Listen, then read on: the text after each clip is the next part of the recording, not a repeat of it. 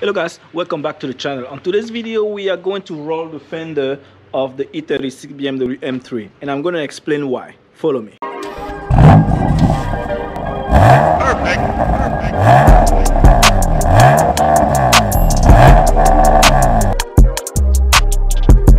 I recently installed these wheels into this BMW M3 and although I love the way they ride, it scratches.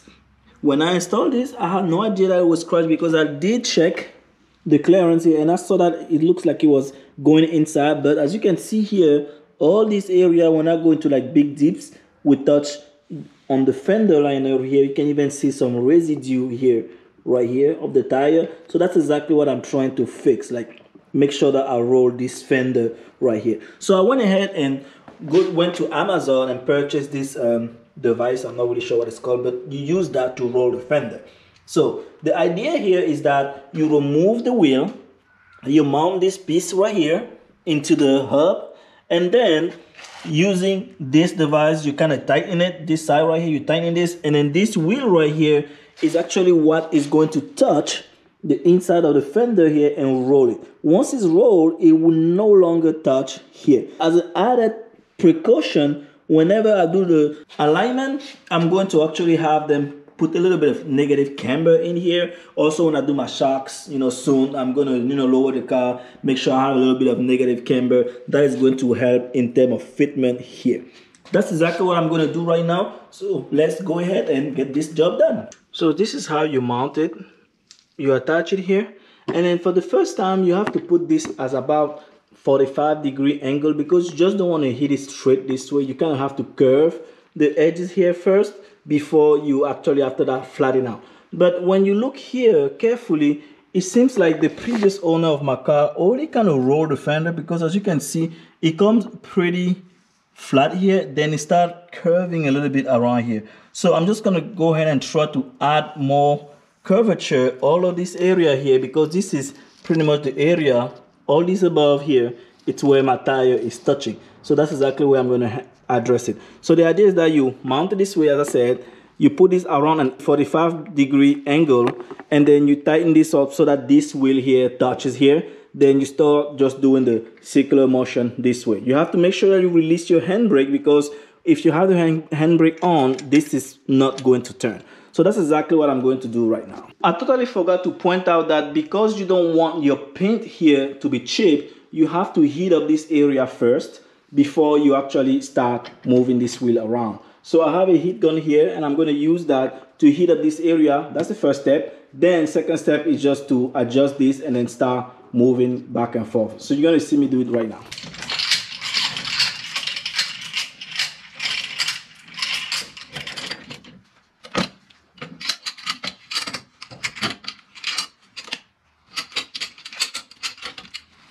Right now I am just adjusting this just to make sure that it's good enough to start when I'm just going to pull this way though. But first, let's go ahead and heat up the area.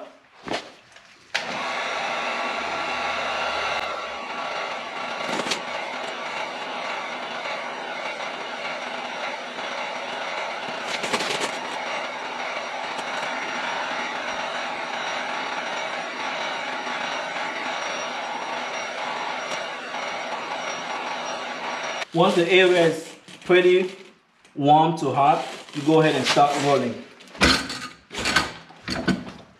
Mine is always tough for some reason, so I have to apply some force. Yours might be simple. And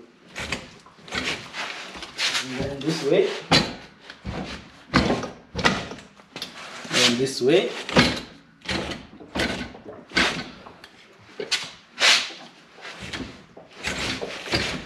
And this way.